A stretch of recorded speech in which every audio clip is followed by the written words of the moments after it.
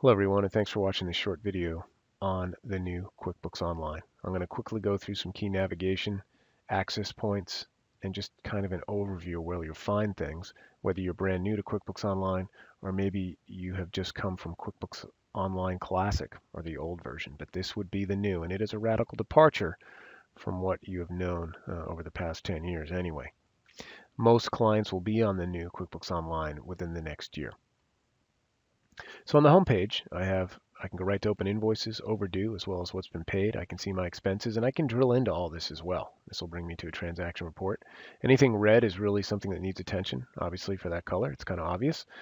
And then under bank accounts, I have 12 transactions that need attention. I can go to an overdue invoice, etc. Let me go to the invoice number 1024 just to show you what it looks like.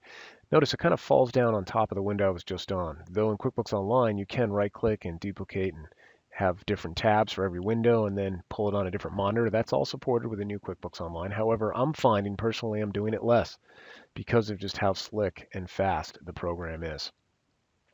I can go right to receive payment.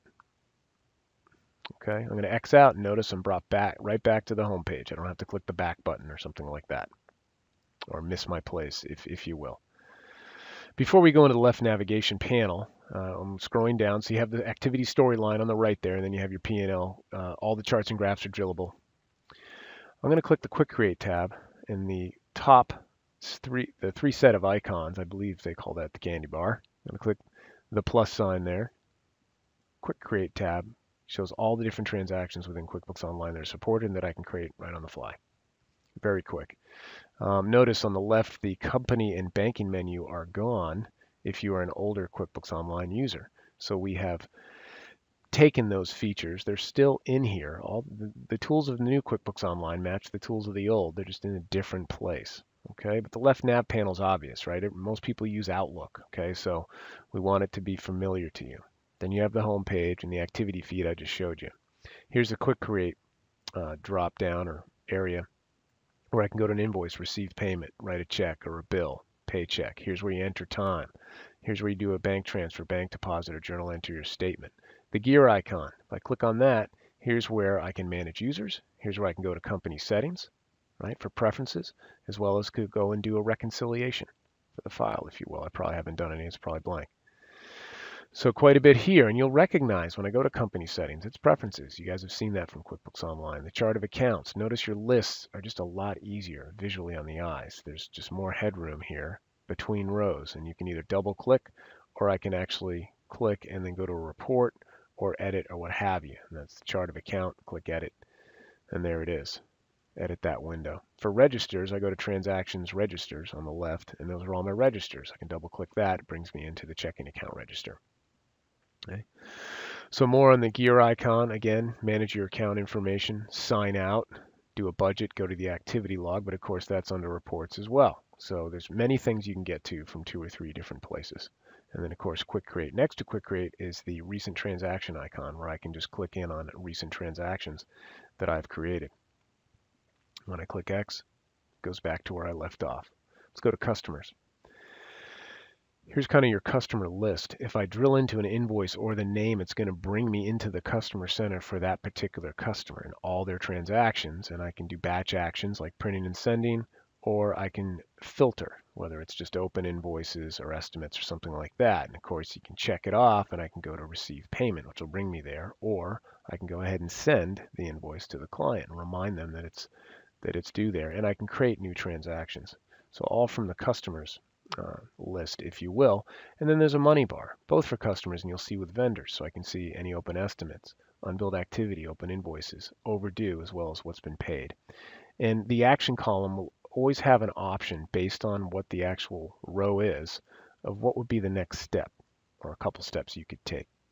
Okay, and there are some settings here if you want to edit the columns and how many rows you want to show, quick search for a customer, sort by name, or the batch actions. Similar with vendors. Okay, I have a couple open purchase orders. I can go right there. My next step is to create a bill. It's going to go ahead and bring me right to the bill. Okay, and then I can quickly add the bill in this drawer here that opens up. Or if I just gone to a bill for Tanya's Nursery, this would open up. Let me show it to you that way. Click the Quick Create, Bill, choose Tanya's Nursery. I love this drawer opening on the right. Check this out. See, now I can add the PO that way if I want. Okay, I'm going to go ahead and cancel it, and it brings me back to where I left off. Okay, here's open bills, overdue bills. I can go make a payment. Here's what the pay bill window looks like. It's already linked to the bill. I can choose my particular payment method. Go ahead and click Save and Close. When you X out, you're brought back to where you were. Similar with employees, though I don't believe I have payroll turned on, but in the employees, it'll show, the employees. I actually have it turned on after all, so I can actually run payroll. I can drill in on the employee if I want to, but let's go ahead and run payroll and see what that looks like.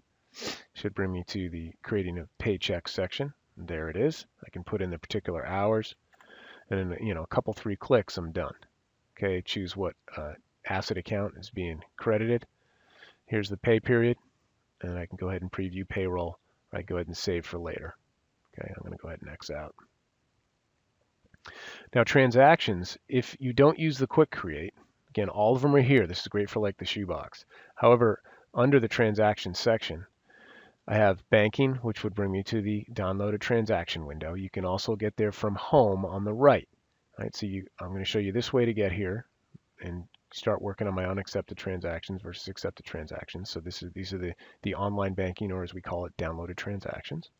Or if I go from home, I can click on 12 transactions there. It's going to bring me back to the same place. Okay, let's go back to transactions. Sales. Now this is for actual sales transactions where I can come in and create invoice or a payment or an estimate or sales receipt, and similar. Money bars right here, so I can look at the unbilled activity and I can start an invoice for this time that's been assigned to a job. Okay. Expenses, much the same way. That action column is critical. It tells me what's next. Right? So I have an open bill here, Cal Telephone. This is important. Your client's going to go write a check. Let's choose Cal here. And in the drawer, it shows all the bills I can add to this check. When I add a bill here, notice the name of the check. It's going to change it to a bill payment. Right? So it prevents the mistake before it happens. Let me X out. And then I already showed you registers. Pretty easy to go there. And then reports. We've kind of consolidated reports down on the left there, and we've done it in 4 different sections. Recommended, frequently run, my custom reports, or all reports. Right? If you want to see all the reports, they're right there, but we've changed how we've termed them. So I can review sales, and it gives me some sales by customer, summary detail, income by customer, things like that. Sales by product. Frequently run will be the reports you run often. It'll just start falling in there. And then my custom reports are actually the memorized reports. Finally, it opens with recommended reports. Taxes, yep, sales tax and payroll tax. I'll go to sales tax right now. And here is where I can make my sales tax payments or view reports or edit the sales tax settings. Okay, similar with payroll tax if you have payroll turned on. Okay. So let me go back to home, and really simple, fast. The workflow just makes sense. I am not really duplicating tabs anymore and putting them on other monitors, though you can. I just don't feel like I need to because of how windows open on top of each other, and then when I close them out or save them, they always bring me back to the place where I was, where I started from. Again, some key things to point out before I end the video. Recent transactions, and also the search icon. I can do an advanced search and click search. It's going to show all the transactions in the file. Of course, you're going to filter it by, let's say bill payments, and maybe by vendor if you want to. I can do Bob's Burger Joint. It doesn't have any, but still. The quick create for all the transactions that you'd want to create quickly, and then just exit out for it to go away. And then if you're unsure and I went too fast, where are preferences, where are manage users, where do I go to reconcile, where do I do a budget, where are some of the company and banking options, click the gear icon, and they're right there, including to import desktop data from QuickBooks. Hope that was helpful, and hope you guys really enjoy the new QuickBooks Online. Thank you.